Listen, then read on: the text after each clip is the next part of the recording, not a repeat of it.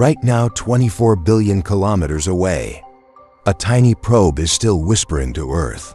Launched in 1977, Voyager 1 was never meant to last this long.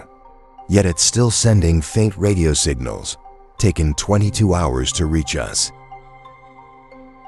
In 2012, it became the first human-made object to leave our solar system, crossing into interstellar space. Its mission now?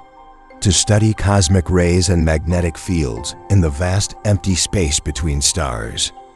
But someday, its power will die, and its voice will fade forever. Then it'll drift silently for billions of years, carrying the golden record, a message from Earth to anyone who finds it. Voyager 1 isn't just a machine. It's humanity's first footprint in the stars.